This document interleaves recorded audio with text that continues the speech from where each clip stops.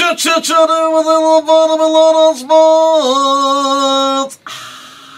And I want to tell you the Olympics are over at 8 years from now. Well, maybe it's finally remembered as we recall the games of 8 years ago in Turin, or was it Torino? And what happened then? Well, at least then Meredith Vieira didn't call the collapse of the murderous Soviet Union a bittersweet moment. On the other hand, at least Costas's dark glasses weren't rose-colored ones. No way to buff the image of the U.S. hockey team, which got blanked in the semis against Canada, but it was nice to see Maria Sharapova in spiked heels shoot the puck between the second and third periods of that game.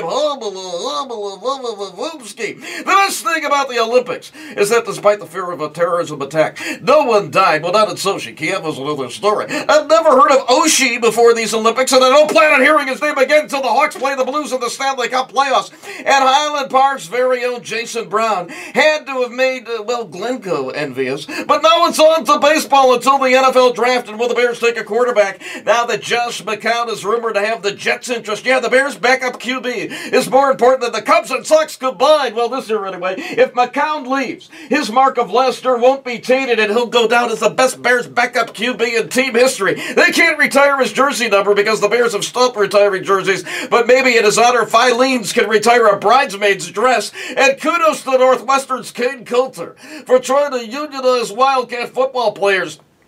Swallow. If the workers of the world a century ago had existed under conditions Kane Coulter endured, no one would have even bothered to create a Soviet Union, whose collapse would have been a bittersweet moment. That is the lobotomy lot of sports. I'm Chet Chit Chat.